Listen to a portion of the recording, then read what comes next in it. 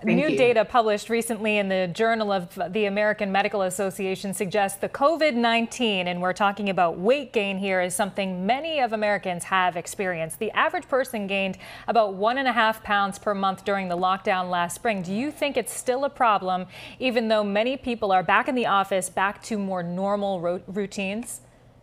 Absolutely. I think that when we think it's just about physical activity, we simplify this disease that is obesity. What we do know is that when we look at the CDC maps here in the United States, that the rates of obesity have continued to rise since 1980. So just looking at this change in activity won't have huge implications as it relates to our weight and weight status. We have to think about the complexity of this disease, which looks at things like diet and physical activity, but also stress, which we know is at an all-time high, particularly during the unvaccinated portion of the pandemic. But we're still experiencing a lot of this stress right now. And so we're going to continue to see weight rise. Okay, and we know the number on the scale can fluctuate. So how much is too much? Is there like a percentage that would cause concern?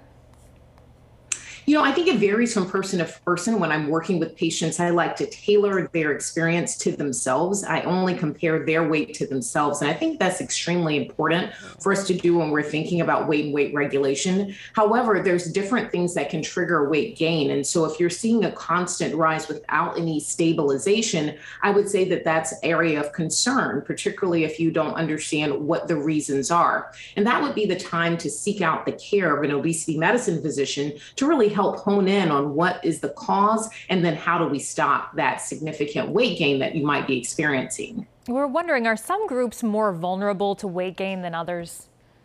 Absolutely. When we look at racial and ethnic minority populations here in the United States, what we do know is that we have a higher prevalence of obesity, particularly in the non-Hispanic Black population, followed by the Latinx population.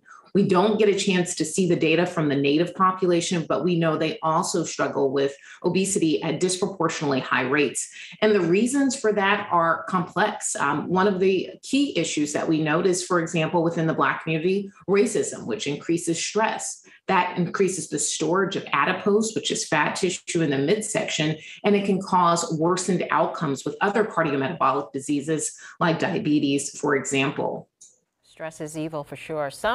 For some people who suddenly find themselves battling the COVID-19, 19 pounds, will they have an easier time losing the weight if they start now, like before the body adjusts to extra pounds? Does that happen, the adjusting? Well, I think that unfortunately, I think you had a great question. Unfortunately, at this point, they probably have already adjusted to that weight. I would say within a few 2 to 3 months, usually your body gets used to a new set point. So the brain defends our weight. And so we want to be thoughtful about what the brain is doing to defend the weight.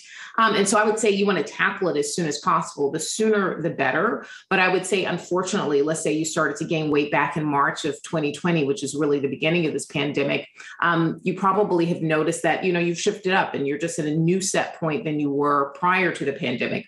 Now it's time to take action because we know it can just continue to worsen over time as we just continue to navigate a lot of stressors in our life. Certainly very good advice. All right, Dr. Stanford, a specialist in obesity medicine at Mass General Hospital. Thank you so much for joining us this morning. Thank you so much for having me.